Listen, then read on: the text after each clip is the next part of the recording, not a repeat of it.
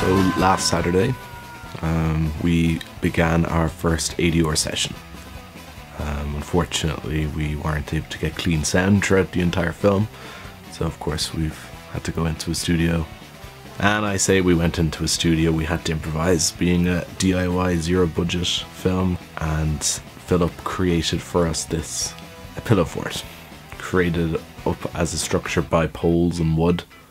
Probably 9 hours of my Saturday was inside of a pillow fortress. I had my big earphones and I had a screen, a nice big monitor so I could see and do my lip syncing. And I would say I've got another full day to go to cover all my stuff. And then other actors, they probably have between a half a day and a full day each.